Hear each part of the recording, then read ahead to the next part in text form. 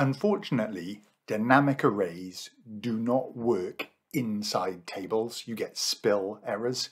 However, if you put your dynamic array outside a table, you can reference it, but you need to be a little bit careful, and there's a couple of little tricks that might help you. Let's go.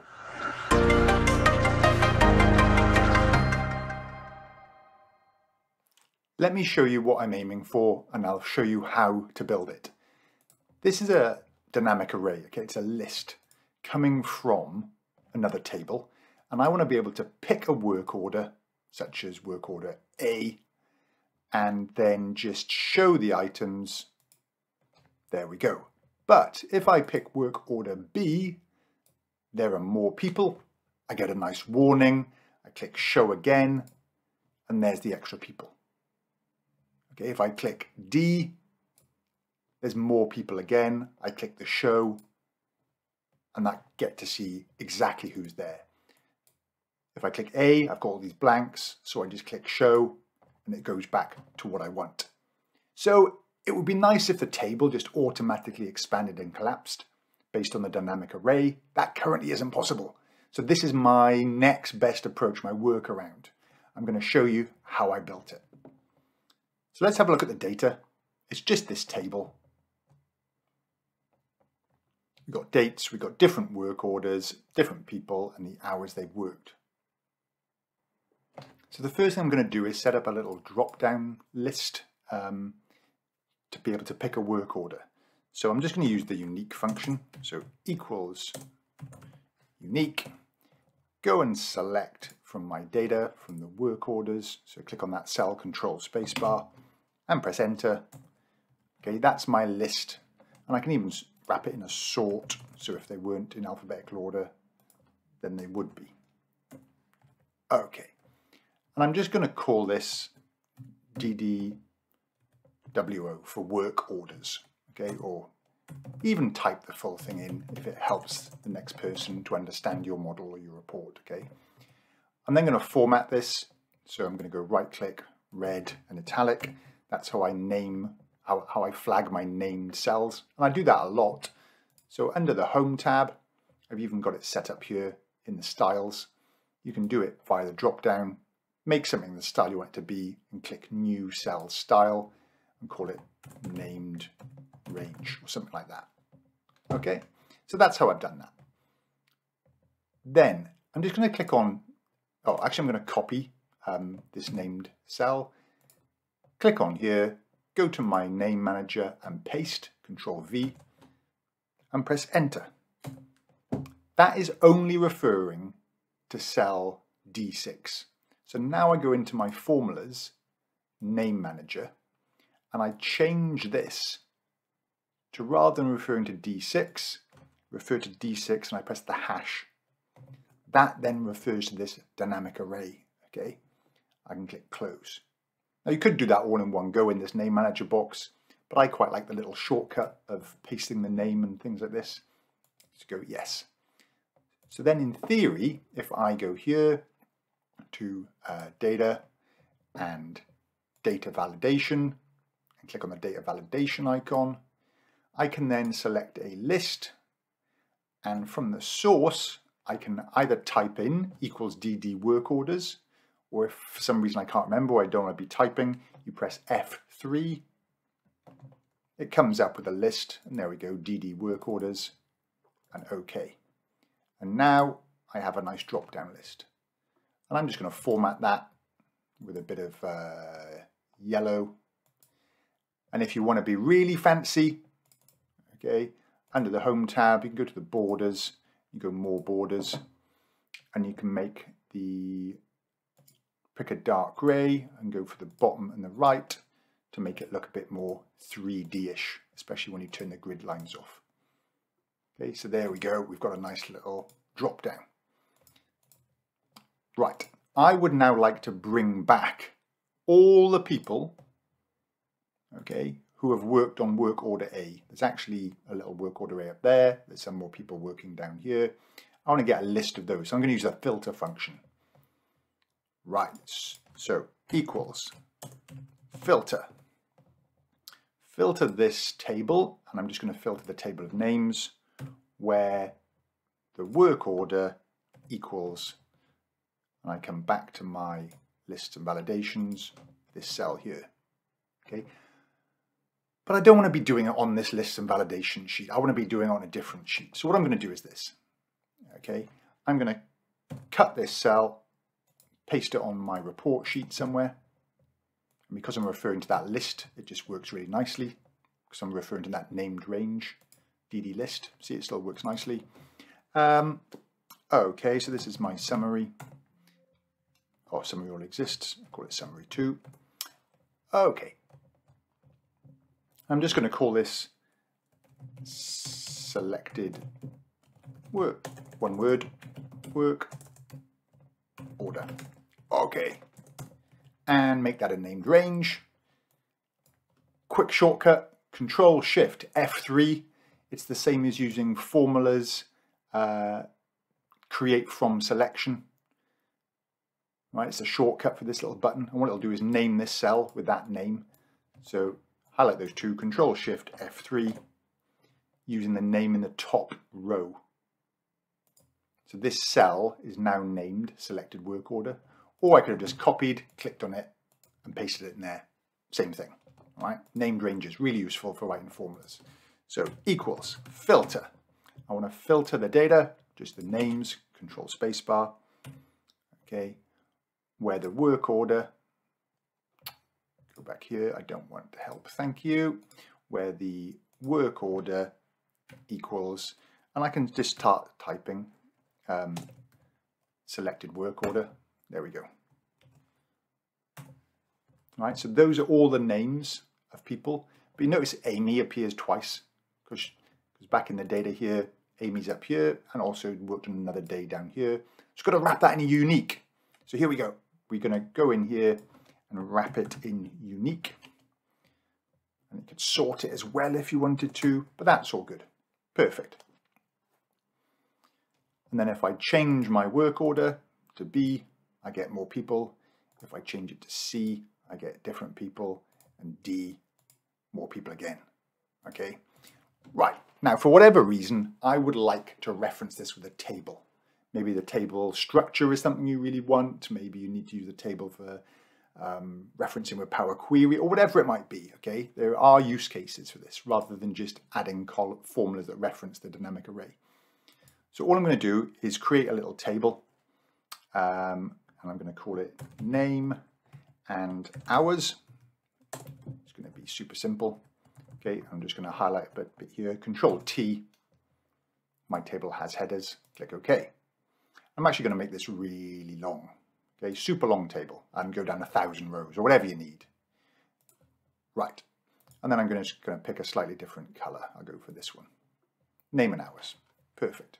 And then I can just go equals and click on that cell, and it goes down.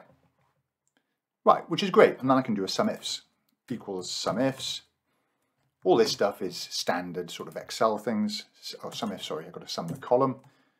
So I'm going to add up the data, Control spacebar, the hours, where the name, Control spacebar is, and I type a 1. Why do I type a 1?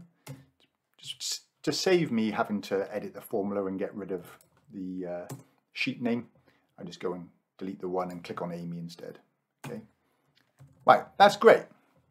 And it'll work nicely, and check it out. If I pick B, it gets longer. If I click C, it gets shorter. If I click D, and everything works. The only thing I'd like to do is make it neater. I don't want these zeros showing. I want to hide them. Here's the little trick. A couple of little tricks. I'm going to insert a couple of helper columns to the right. Okay, so right click, insert, oh sorry, to the left, the other right. Insert table to the left, or if you want to do something a second time, F4 on your keyboard. See, I just clicked F4, it added another column. It just repeats your last action, as well as putting $signs in formulas. So F4 is pretty cool. Right, so I want to basically say,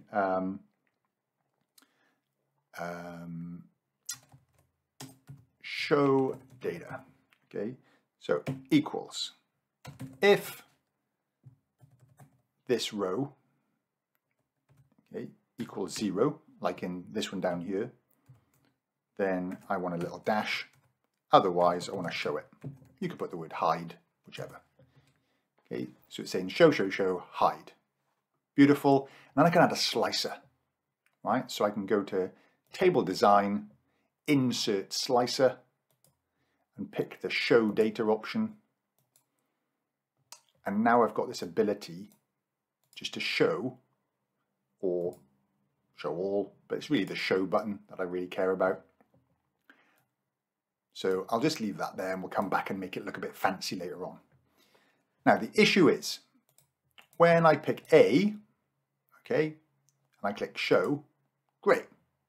But when I click D, I don't know that there's new rows and I need to click show. I need a warning. I need a big warning saying, hey, there's new rows, right? So what I'm going to do, let me just show everything. So I'm going to add a little helper to tell me whether the row is hidden or not. And then another column to say, hey, if the row is hidden and there's data, put a warning. So let's do this, is hidden. How do you check? What formula can you use to check if a row is hidden? Well, the one I'm going to use is aggregate. So equals aggregate. I can do a count A, okay, which is just count the text, and ignore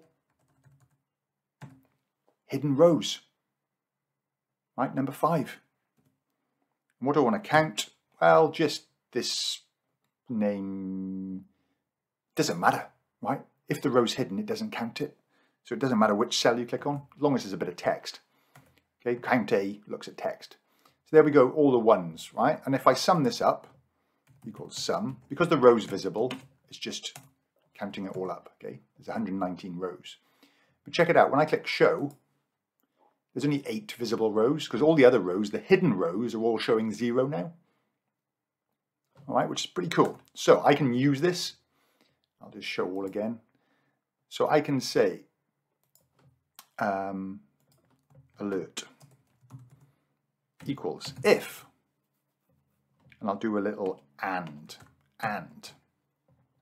If this, so that doesn't equal 0, comma, and this equals 0. Okay, if those two things are true, then hidden data. Otherwise, and I'll just put a little dash. Okay, and now what I can do is, and what I would really do here is actually, I'm thinking on the fly as I'm going, I just put this up here, okay, hidden data. Actually put it here, and I'll reference it. Much better to do this way. I was being a little bit lazy there. Oops, apologies. These are one of those things I would normally just go and edit out of the video and not show you my mistakes, but I'll show you my mistakes today. I'm in that sort of mood. Okay, click on that, F4. Okay, why did I do that? Because now I can simply do equals count if this column equals hidden data. Okay, and I can go to my little format not 0, which is essentially my shortcut button on my quick access toolbar, links in the video, to say conditional formatting, cell value does not equal 0. It'll change. So let's check this out. If I go back to A and show, great. But now if I go to D, I get a warning, hidden data, okay? Because there's some names and the row shouldn't be hidden. So I click show, and now it's zeroed out again. Awesome, okay? And then I just did a little bit of tidying up. I just hid these little helper columns. I left this hidden data one over here. And I don't hide columns, I group them. So under data, you go to group, and that groups them. I also go to this tiny little, click away, go to this tiny little icon in the corner, click on that, and I untick these boxes. And what that does, it'll shift this little sign over to the left-hand side. I just prefer that. Okay, click OK. There you go. My button's over here. I just like it over there. Okay. that's just hiding those little helper columns. I've got my drop down. I can pick C. I can click show. There they expand. But if I click A, oh no, let's go for B. I think there's more in B. There we go, one row hidden. Click show. There it was, Lucy was hidden.